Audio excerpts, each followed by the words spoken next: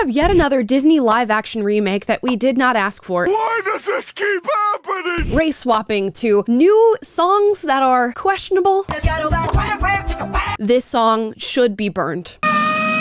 It's also made very clear through the marketing of this film, and I believe direct words from Halle Bailey, that they decided to take a different route with the story of Ariel and Prince Eric, making it not Ariel's main focus to find this man, but she is more entranced by the outside world than she is with Prince Eric, because we must be a girl boss and no man can stop us. No ma'am. So, that heroic moment where Prince Eric drives the ship into the chest of Ursula to save Ariel's life at the end of the original film is taken away and given to Ariel, who is never a damsel in distress and always saves herself.